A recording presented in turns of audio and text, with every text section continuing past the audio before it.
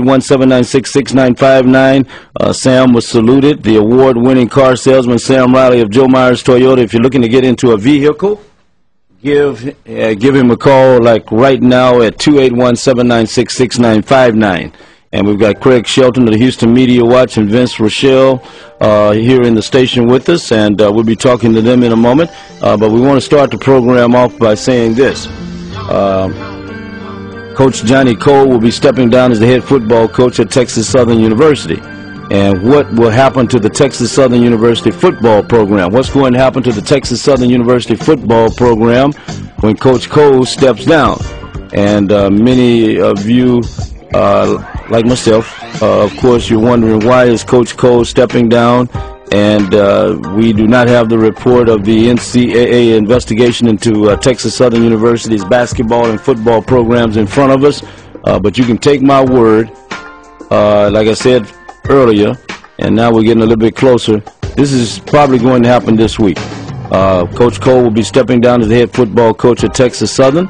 And when was the last time a coach stepped down as the head football coach of an institution in the midst of spring practice? And maybe some of you know that, I don't. Texas Southern won the SWAC championship in football this past season for the first time in years. And Coach Cole, Johnny Cole, is an alumnus of Texas Southern. But again, reports are he will be stepping down shortly. Many of you won't believe it until you read it in the Houston Chronicle or hear it someplace else. But remember this. Michael Harris read it first here on KCOH earlier today, announced it earlier this morning when I gave him the information. And I'm going to make this disclosure also. And the investigation into the basketball program at Texas Southern University could result also in some changes being made at Texas Southern University in regard to the basketball program. And then again, there may be some changes even higher at Texas Southern University. So keep listening, and we'll share that information with you. One other thing, Josh Pastner of the University of Memphis, their basketball coach, got up to about $8 million today. $8 million, I think, over 4 or 5 years. And Shaka Smart of Virginia Commonwealth University, a team coming in here into Houston for the NCAA tournament, makes about $325,000 a year. He's indicated, he was interviewed earlier today by George Smith of ESPN, and he indicated that he was going to stay at Virginia Common Union, that he owed it to the team and the players to stay. And we'll find out if that's going to be the case once those universities start coming after him. And like Josh Pastner, both are in their early. One is 33, and the other one is about 27. So we just wanted to throw those things out. And again, the NCAA tournament is coming to Houston. The Houston Shell Open is coming to Houston. And so a number of things are happening here in the city all at one time. The Astros start play. Carl Crawford and Boston will be in town for exhibition games with the Astros. So a lot of things are happening here in Houston.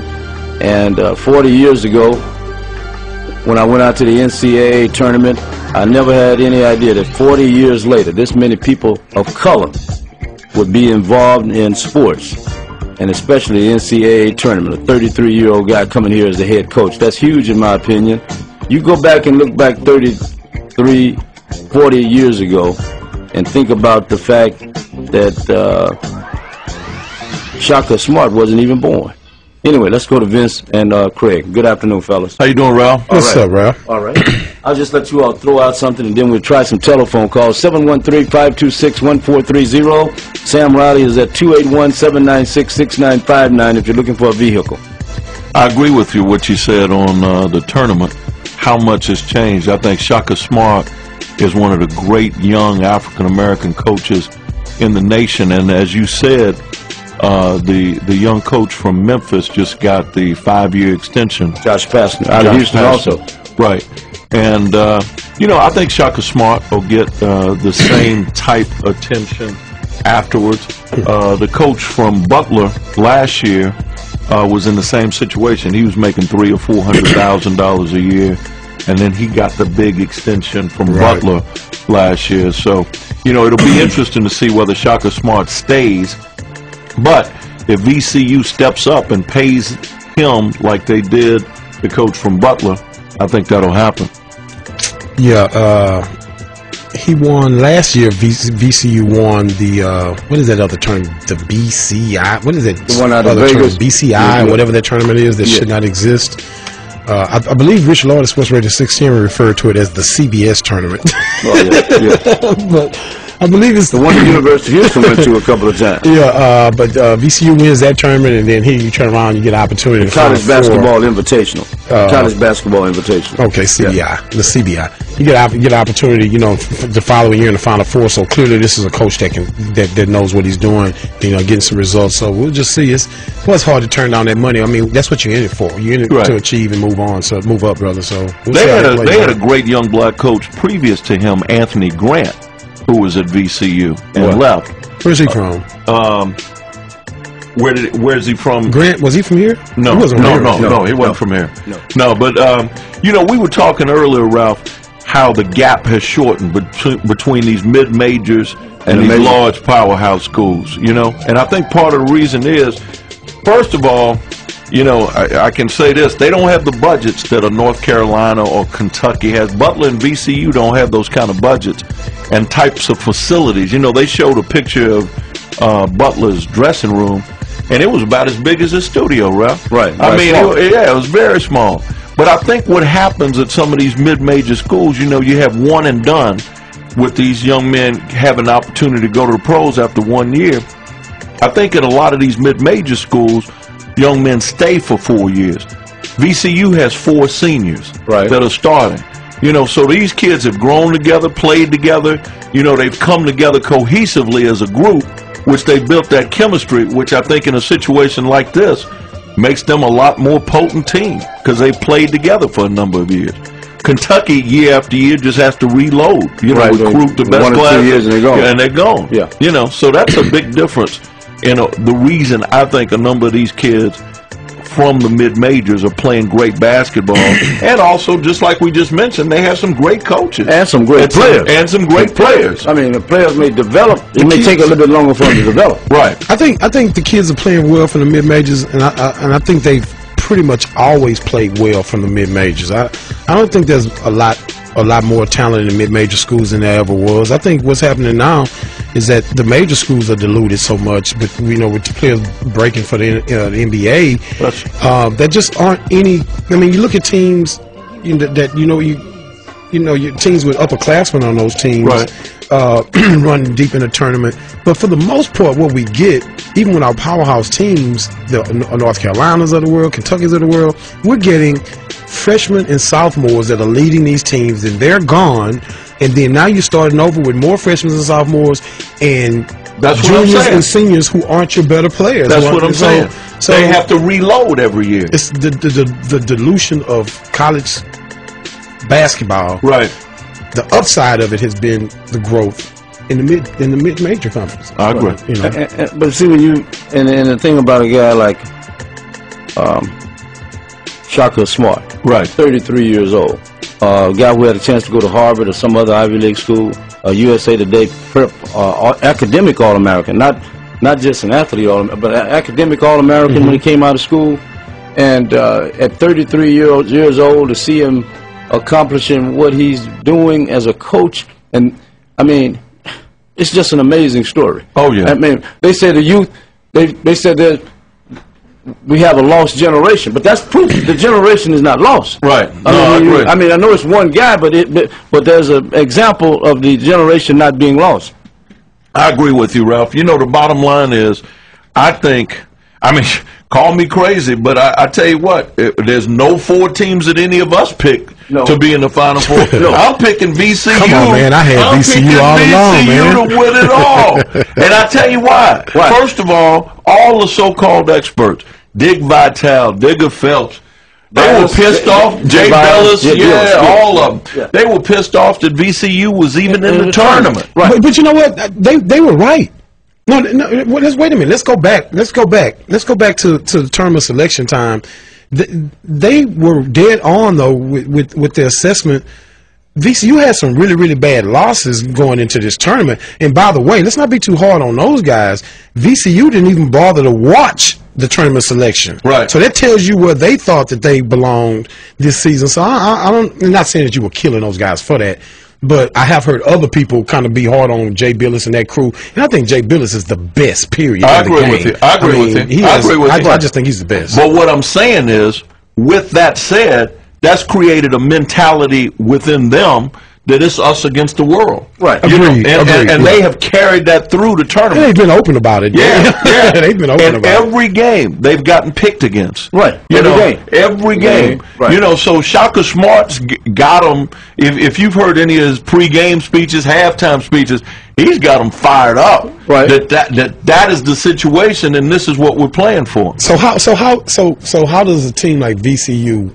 Now we are where we are. Right. Okay. So how do they win this thing? What on the floor? What has to happen? One game at a time. Don't look past Butler. Right. You know Butler was there last year in the championship game. And Right. With that experience. Yeah. So you one game at a time. You like who you like, Ralph, out of those two? VCU. I mean, why not now? Yeah. I mean, you know, Cinderella. Cinderella or whatever. I think the player, that little point guard is Garcia Rodriguez. That kid has a complex. I mean, he's got the Napoleon complex, and I think that works for that team, though. Right. And if against Butler, see, I'm picking Butler to beat these guys. I think Butler plays together so well. They, as a team, that's another good young coach. Plays better than Stevens. Yes, you got to give him credit. And another kid to watch for VCU is Jamie Skeen. Right, that boy I can think play. He's the key. Oh yeah, he hit 26, and he's been averaging like 22 a game since they've been in the tournament. Plus, you had some kids come off the bench with some ice in their veins. Right. They played well for VCU. It's going to be interesting. Exciting. But see, I want to share one other thing with you. Now, see, people talk about the worst losses, the three worst losses of VCU and Butler this season. VCU lost to, going by the RPI rating, VCU lost to Georgia State, ranked number 223. Butler lost to Youngstown State, ranked number 295. VCU lost to Northeastern, ranked 178. Butler lost to Evansville, which was ranked 136. And then Wright State, which was ranked 124. South Florida, ranked 155, beat VCU. VCU had a total RPI ranking of those three losses of 556. Butler was right behind them at 555. So if you go by those numbers, I mean, a lot of people play those numbers. Texas Mike and people like Astro Mike, they go by those. But hey, but they're in the big show. Right. I mean, they're there. Well, they have to be forgiven for their bad losses, just the way that we forgive big schools for losing to Butler for losing to VCU. Right. Because, listen, in-conference play is in-conference play. It doesn't matter what conference you're in. Teams that know you and see you all the time are going to play well against you in those inter-conference matchups and things like that. So it can happen. You can be the best team in the conference and take it on the tail any weekend. So if we're going to forgive the big schools for losing the mid-majors, forgive the mid-majors for losing the lesser schools when they play. Another thing that's becoming key in the tournament, Ralph, is just who's hot at that time. Well, that's every year. I mean, and the bottom line is, now you see some of these younger coaches that can really coach, make a difference. Right. You know? Yeah. I mean, the Texases, the Notre Dames, they can't make it past the 32. Well, you can make an argument that these coaches from these mid-major conferences are really the people with the best resumes to take these jobs at the next level in these major conferences. Right. Because the way that the college basketball has changed so much with early entry into the NBA, well, these coaches from these mid-major conferences, they're used to getting more out of less. Right. So if you get one of these guys that can really get it done coaching-wise, and you put him at Texas or somewhere, those guys are going to have as good a chance of excelling as anybody, because to them, they probably view that as a much better situation to work with better talent, because they've had to compete so hard to compete with those bigger schools coming out of mid-major conference with talent. Because listen, mid-major schools can put a starting five on the floor that can compete with anybody. Where those schools get beat is that if they have any significant injuries, their benches just aren't as deep with blue chip type talent. You know? Well, compared to football, football, you need 17, 18 key players to play with the big boys of the big conferences. Right. In basketball, you get 2 or 3 good players. You in the mix. You get one NBA quality guy or one fence line NBA quality guy, and just serviceable people you can play in collegiate basketball. Right. Before we go to the telephone, Texas Southern, with Johnny Cole being out, stepping down as the head football coach at Texas Southern shortly, what's the future? What is that? What comes to your mind when you think about all that? And the NCAA investigation, his stepping down as a coach. You saw with Bruce Pearl stepping down, resigning or whatever, getting fired at Tennessee. Tressel may be out at Ohio State. It just goes to show you that the price of winning a lot of times is getting beyond the price that you can pay. And the bottom line is what a lot of these coaches are doing is stepping over the line. And, you know, there's a fine line of what can and can't be done. And in respect to that, there are a number of coaches that are stepping over the line. And to be quite honest with you, those that get caught get busted. There's some now that are stepping over that line that haven't gotten caught. But there's a fine line of what you can do to do it the right way. Can Texas Southern survive? I mean, we don't know what the violations are or what they're going to be charged with violating yet. And you don't know what the penalty, the overall penalty is going to be. But when a coach decides his best in the best interest of the school to step down, that's sending the message right there, right? When you say can Texas Southern survive, I mean, survive under what conditions? The present conditions. Yeah, I mean, they're not completely back to start with. I mean, you know, Coach Cole got the program to respectability now, but that doesn't mean that the program is at a point where it can be expected to be able to weather a situation like this. I mean, you need continuity in college football, more so athletics than you do in the pros, because of recruiting and things. And obviously, Coach Cole has been able to get some dynamics established with recruiting locally. So my first mind would say no. I think obviously you take a step back now from the administrative viewpoint of the AD. He may see it as a circumstance to where we take a step, 2 steps back to take a step forward in a year or two, because I guess the violations must be so egregious that this man who has came in and built your program now has to go.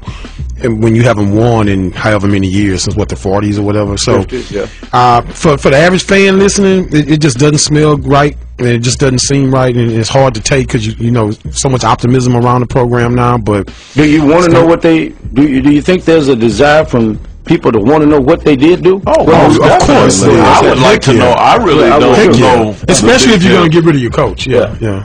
You know, and I'll say this. I know Charles McClellan, athletic director, and I think he's one that does things the right way. And in respect to that, you know, am I surprised? Yes.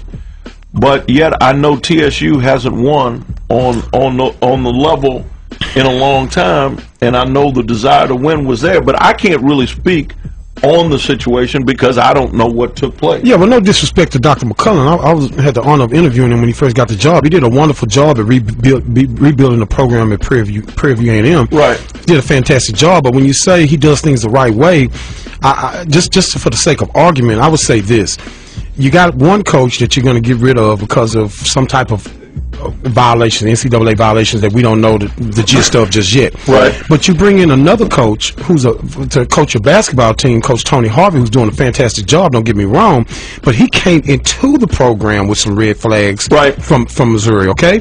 And then you look at that and you say, well, you bringing this guy in who already has some red flags, and then you got a guy like Granger, who was right there ready and available, who also reportedly would have been able to bring in some money dedicated to the university had he gotten a job. But you hire, then the nepotism thing comes into place, right? And Tony Harvey gets that job. So the right way, you may skirt from that. Is that what you're saying?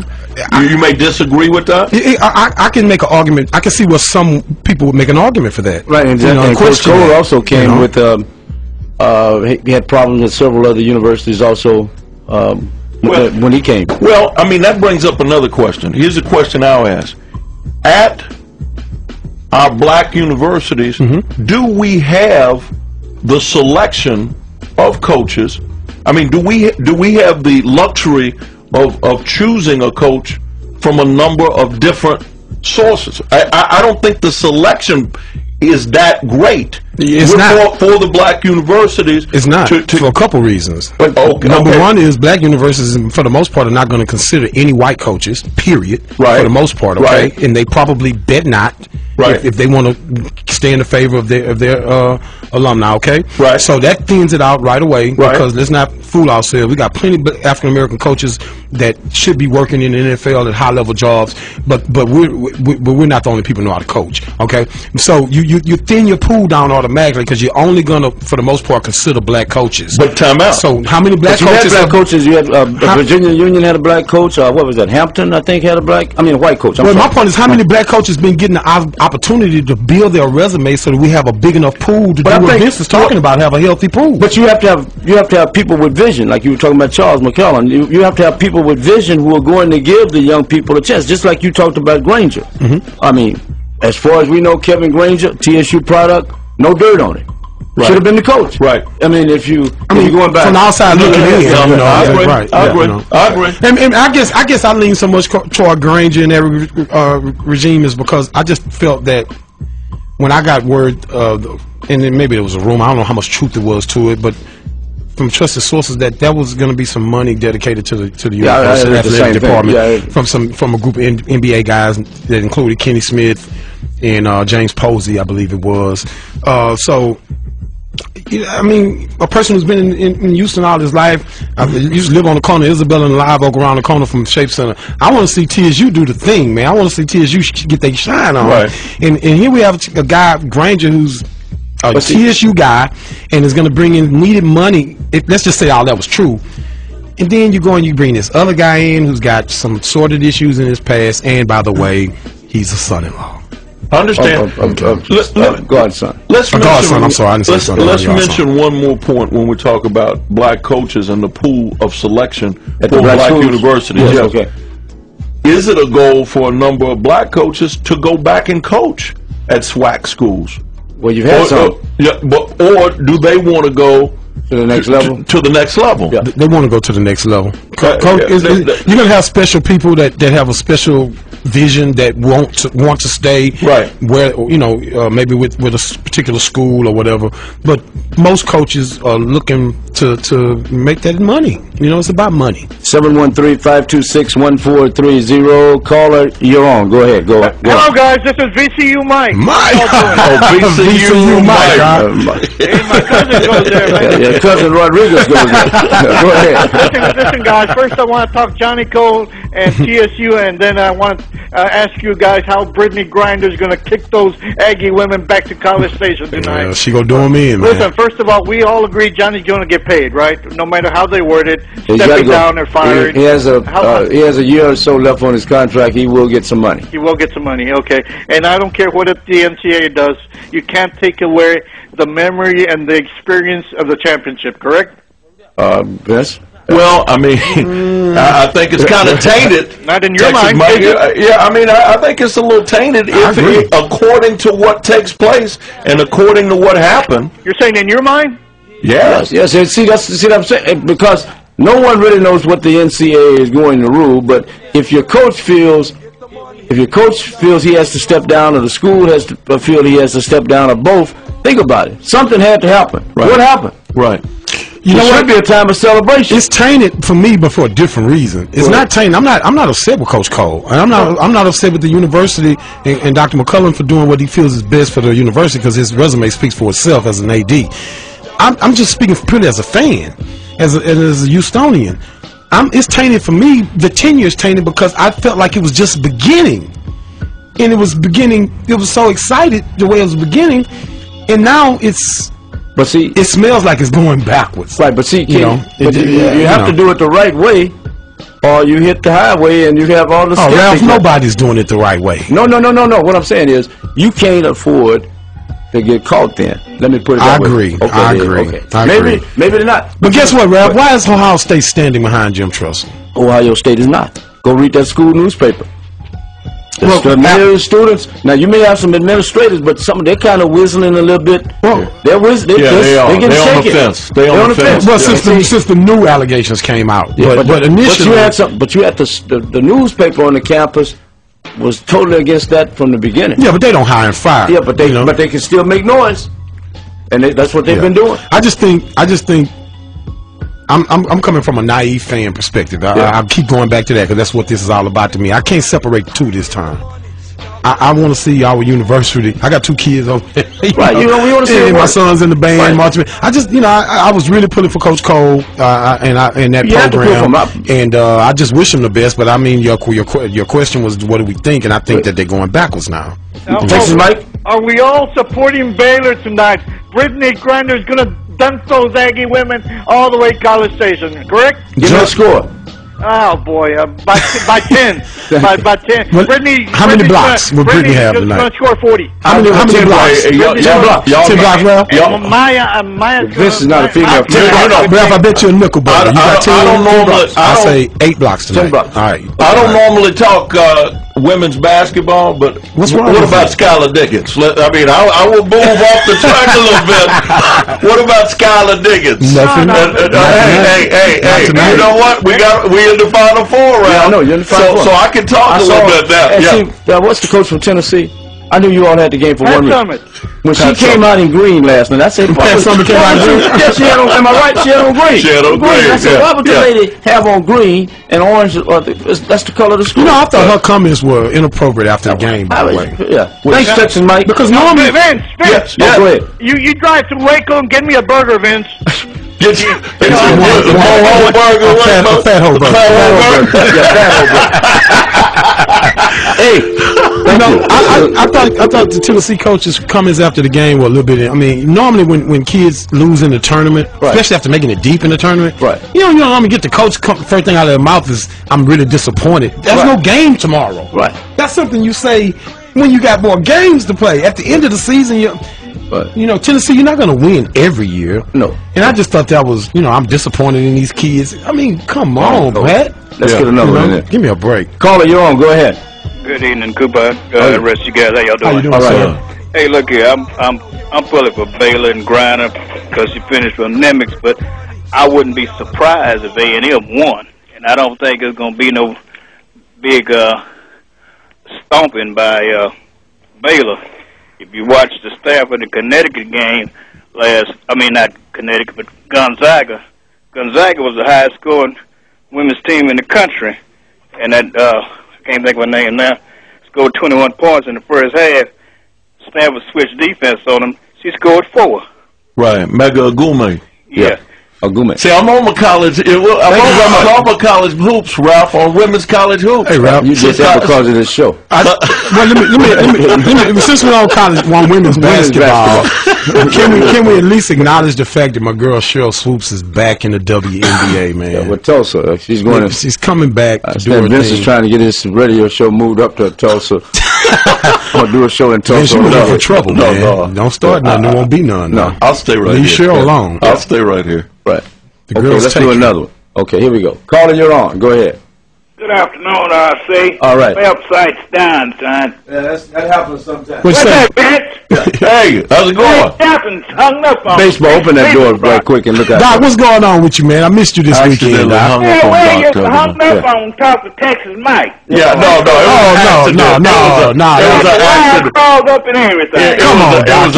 Well, I should have called over here, Vince. At least I won't get hung up. Oh, Doc, you get on out here with that, man. Okay, RC, what's wrong with the website, son? Probably too many women on it. What's that? Too many women on it. Little T from Chicago is coming to town. Little T. It'll be up tomorrow. Yeah, well, I hope so, RC, because I'm pumping plenty of money in. I hope Coach Cole will find a good job, man. He won in 50-some years, 80-some years, and all of a sudden he won, and they got an investigation. RC, don't never forget where you come from, son. Never. Huh? What's that? Never have. Never tell have. him again, Chief. Let me get another one in. Thank you. Yes, sir. Have a good night. Yes. Okay, let's get another one in. Caller, you're on. Go ahead. Yeah, man. Hey, man, I'm sorry, Vincent, but all Cheryl Swoops gonna do kill that team up there like she killed The thunder down here, man. Who's that? Who's that? I ain't got no love for her. Hey, hang up on this man. Until she done what she did, man. I got you. All right. Okay, thank you. 713-526-1430. Let me take a quick break. We'll be right back. Knees, even arthritis. So you're covered whenever Thursday and wherever on you're History. hurt. Stop pain right Sure, it source. takes guts to Icy hot survive in patches. Louisiana. There's no match for the icy hot patch. For temporary topical pain relief, use only as directed. Live from Progressive. Flo again, talking about something dear to my heart. Saving money. And we have Marcy. Hi, can I really find other car insurance companies' rates on Progressive.com? Sure can. It makes rate shopping fast and saving as easy as pie. Oh, it's gotta be easier than that. Ever tried making a pecan pie? It can get soupy.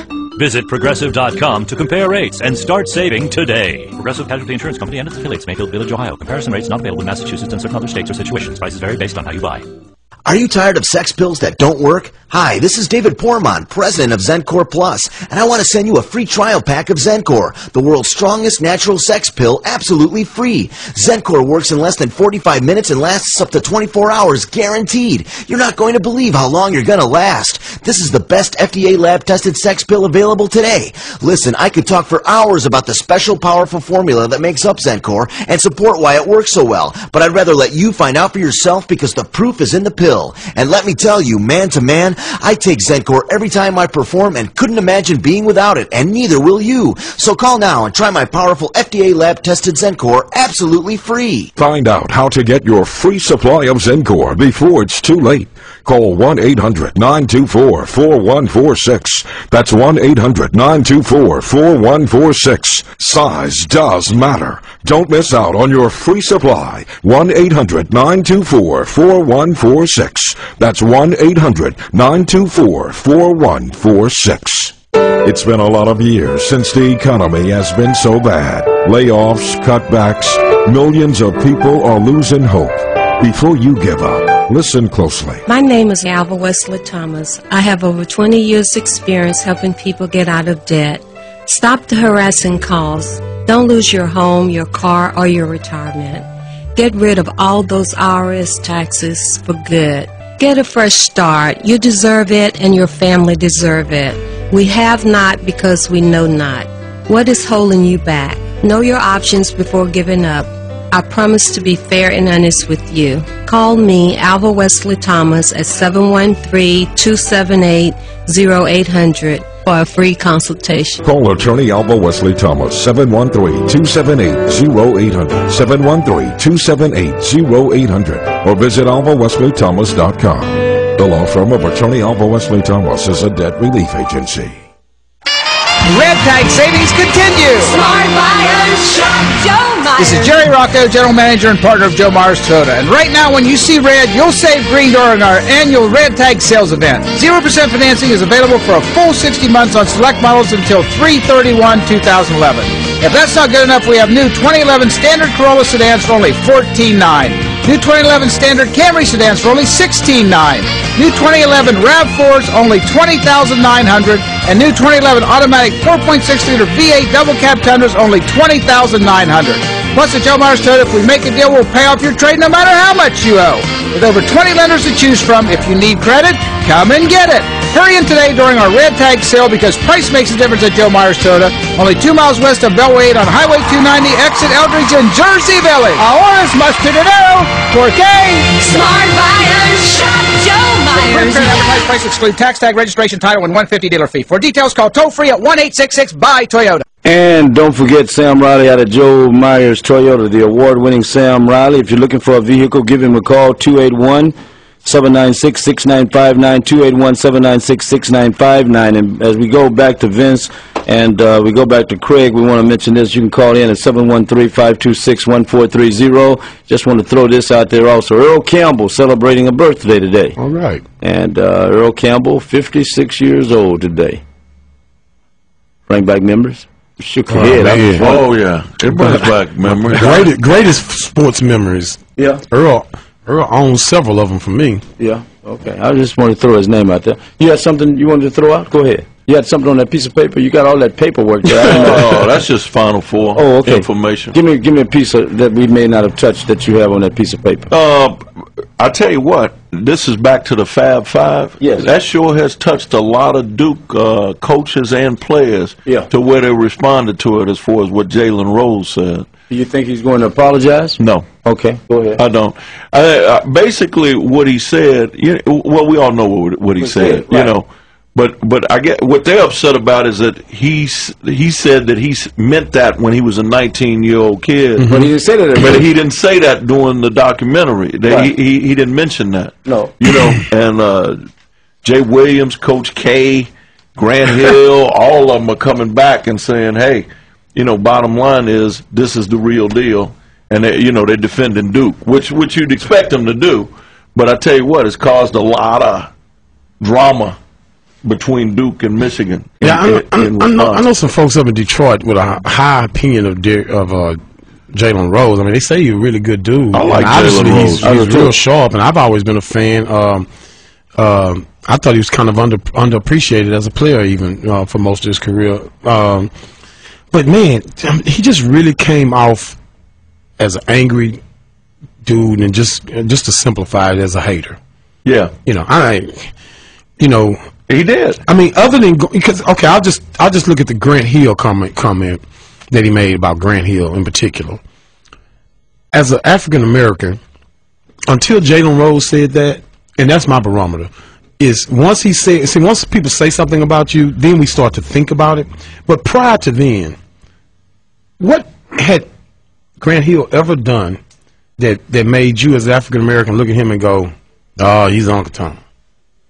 Well, I mean, what has he done? What incident? What has he said? Anything? It goes back to what we discussed earlier. Yeah. What I think was that Jalen Rose really took it hard that his father, Jimmy Walker, who was a professional athlete, professional basketball player, never really acknowledged him. Not in his life. And it was not in his life. You know, and in respect to that, I think he carried a chip on his shoulder, and that's why he came out at Duke like he did, because he didn't get recruited by Duke, and who knows, maybe he wanted to go to Duke, right? You know, but he said clearly, at least he wanted to be, if nothing else, acknowledged by recruiting. Yeah. So they didn't even. The only player they recruited off of that team was Chris Webber. But does it really? Which makes his argument not add up. If they recruited a kid like Chris Webber, right? It seems to me that they're saying you're elite talent, Jason, but he's Godspeed talent. He's off the hook. So is it that Duke is obviously looking for clean cut images? Okay, cool. But if they were going after Chris Webber, not quite maybe the cleanest cut kid. But would they have gone after Chris Webber if he was from an inner city school in Detroit? Right. He went to a private school. Right. He came from a private school. You know, and what they said about Duke. But I'm sure they look further than what school you went to. When they start looking into your past. But I think that school, I agree. That school still had a difference. Right. But that's a good point. But see, being called an Uncle Tom, does it really bother you? No. And I can speak on. It would bother me. It would bother you? Oh, yes, it would bother me. It would bother me. But I'm saying, if you know who you really are, does it bother you? No, it doesn't. It still would bother me. And I can speak on that on a personal basis, because the same is said about Notre Dame to a certain extent. Right, I know, I've heard it. You understand what I'm saying? I mean, not Uncle Tom, but, you know, they recruit certain type kids. You know what I'm saying? Right. And so it's the same thing. And the bottom line is, as Ralph just said, if you know your tradition, if you know who you are, if you know why you went there for the right reason, right? If you don't hang out with your homeboys if you don't hang out with your homies on the corner anymore, you don't drink a 40-ounce with them on the corner anymore, and they call you bougie, or they say you've changed, does that really bother you? No, that would. Guess what? Maybe I have changed. I'm not drinking with you no more. Maybe I have changed. Who's the other announcer from Duke? Williams is his name, the brother. Derek, the one who was in the accident. No, Jay. Is it? Oh, I know who you're talking about. Go ahead. Point. Basically, the point he made, because he commented on what Jalen Rose said as well. Yes. He said a lot of times in the community, there's a conversation amongst black folk of how black you are. Right. And in respect to that, what he said was, if it meant I went to Duke if it meant I was a student athlete, if it meant I flowed and can hang and do my interviews in white America as well as black America, call me an Uncle Tom. Right. That's basically what he said. Right.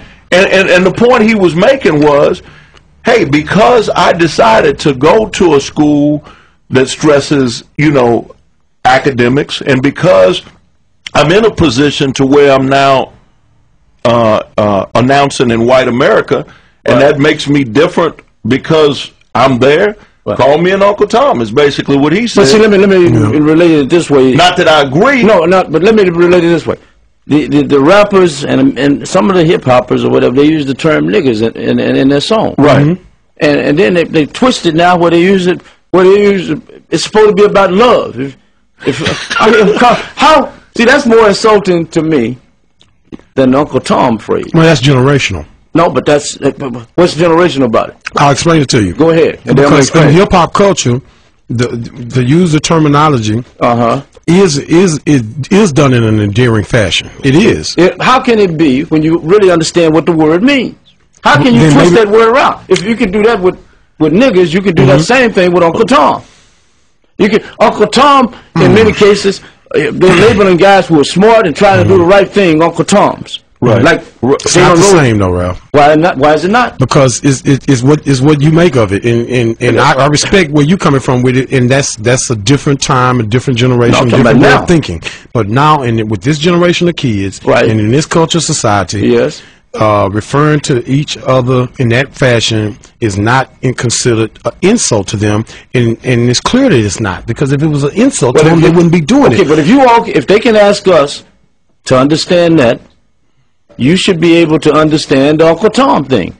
If you want us to understand that, I don't know that they want you to understand it. Well, I'm just saying, if you want us to understand that means love, to us that means a rope, that means enslavement. Right. But what if I told you that was the hip hop's generation, unorthodox as it may be, way of acknowledging their history? Now, is it right to do so? When they get 60 years old, I'm sure they'll look back and say, well, maybe we didn't pick the best way to acknowledge our history.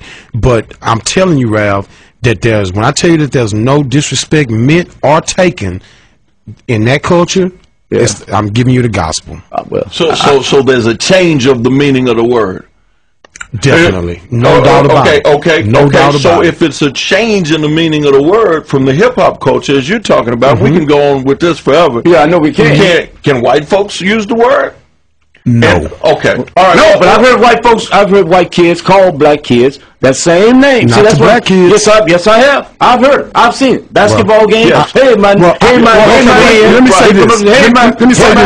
Let me say this to you. Yes. Let's use the most famous white person in hip hop culture as an example. Go ahead. Eminem. Go ahead. Enough said, because he don't do it. No, but I'm talking about not to do it. No, but I'm saying, the younger kids, the kids that are not the Eminems and the others, they don't understand it.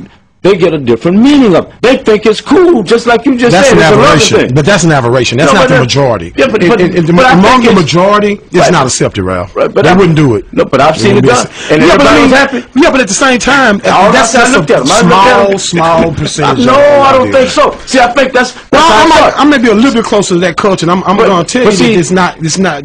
You're not going to get white kids openly dropping in-bombs on black kids and go home standing up. It's not happening. That same kind of philosophy that you're talking about is what led the Jewish people to end up in some cases like they did over in Germany, because they didn't take it serious in the beginning. They didn't take the Nazis serious, and you saw the end result. And all I'm saying is, even if you let a little crease of it get in there. Really, this is my take on that. I think the culture. I think the statement of our culture in regard to our youth today started long before they were born. I think it started. No, that didn't start with us. Hip hop. No. Wait a minute. Let me finish, bro. Go ahead, but don't put that on us. Oh well, really. Richard Pryor grew up in your generation, not mine. And when I was a kid, let me think. Be fair with me, Ralph. Go ahead. He grew up in your generation, and it was okay for him to MF, SOB, and you name it. But the first time a rapper said BITCH on a record, oh my God, the GBCs, aka Gambling Boat Christians, was falling out of their chairs. Did that rapper just say that? All he said was what Richard Pryor said. Some of us, y'all played it for us as a kid. We woke up Saturday mornings and we heard it. You had some of us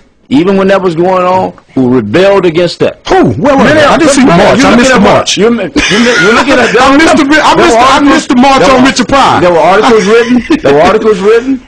And people, by who? Black folks? Yes. Yes. There were articles written by black folks. Google it. Find some of those, man. Google it up. But do you deny? But will you meet me halfway and say that your generation, yes, is as much responsible for the culture of African Americans as the current generation is? You can't separate the two. I will share this with you. I think we didn't work you all hard enough. Yes, I agree with that.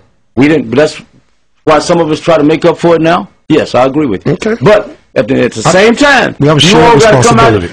One thing we never did, you can't give us. What's that? We never wore our pants down on our asses. Oh, come on, rap. That's more to a generation than fashion. No. Come on, fashion was another argument. But what kind of fashion? I'll give you that. I'm not debating it. But you can't gloss the entire culture. That's all part of that pants sagging. That's all part of that thing. Okay, listen. That's all part of hip hop culture. I grew up in hip hop culture. Okay, I grew up in the pants sagging culture. Right. But I work in a very corporate environment, which means I didn't go for my job interview with my pants sagging. I wore a suit and a tie, and I've been there for almost 10 years. Well, I'm not an aberration. There are many guys just like me. No, but we never did that. There's no way you could explain that to me. But guess what? And we never drank Thunderbird on the corner and went home and beat up our women. Well, hey, it still happens now.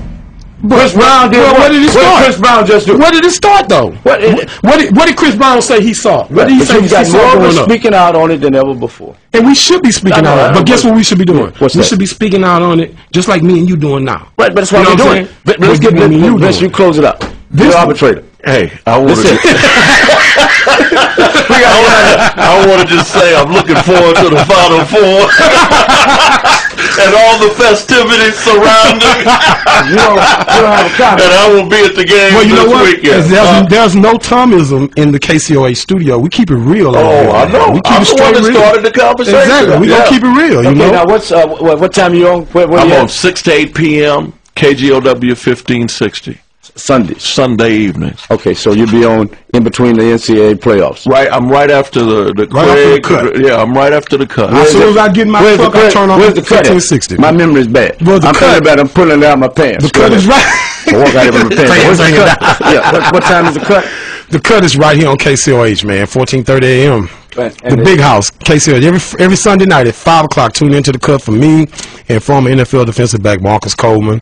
And we have high energy, good conversation, good music, and Fat Hole Burger. Hey, and remember the best burger in town. The best burger in there. Fat Hole Burger. The best burger in the state. Hey, the Nickel Sandwich and Grill. The best burger in the state. I said 8 blocks. You said 10. Yeah. Best burger in town. Nickelburg. The Nickelburg. But whether the cut, the review, there's nobody that talks like we talk on sports rap. Yeah, exactly. Right. Boggling Properties is next. And they wonder why we keep voting Ralph as the best show. Fiesta, born and bred right here in the city and has been serving Houstonians since 1972 and proud of it.